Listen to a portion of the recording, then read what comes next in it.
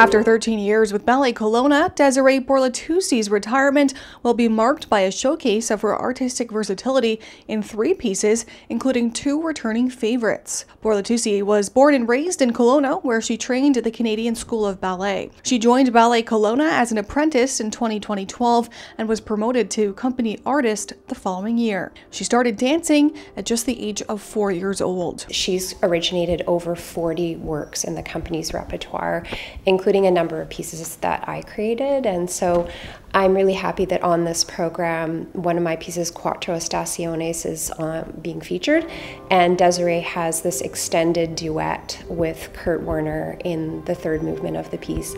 It's about 9 minutes long, and it requires an incredible amount of stamina and real focus to get through something like that, and I think that just really shows how much of a wonderful artist and athlete Desiree is. The longtime ballet dancer says her last performance will be filled with emotion. It's a bittersweet kind of goodbye, but yeah, really it is a celebration. I'm excited to share my love of dance and just celebrating a really long career with the company. After retiring from Ballet Kelowna, Borlatussi plans to pursue registered massage therapy. The performances will take place at the Kelowna Community Theatre on November 8th and 9th at 7:30 p.m.